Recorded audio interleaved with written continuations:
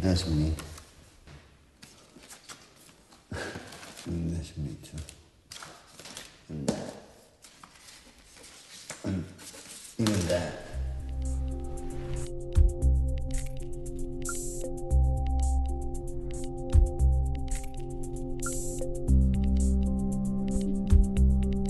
Miguel just was like a stormtrooper, took over the industry. On one side you had Miguel, the absolutely extraordinary tailor, but on the other side was Miguel the rebel. Maybe not even rebel, but deep thinker. For me, it was a real story of too much, too quickly. And I think Miguel and I would probably disagree on this because we always had that disagreement.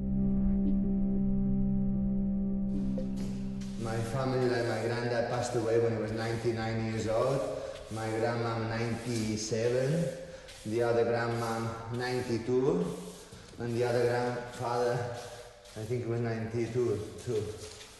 That means, if his death is what is waiting for me, I have a long way to go still.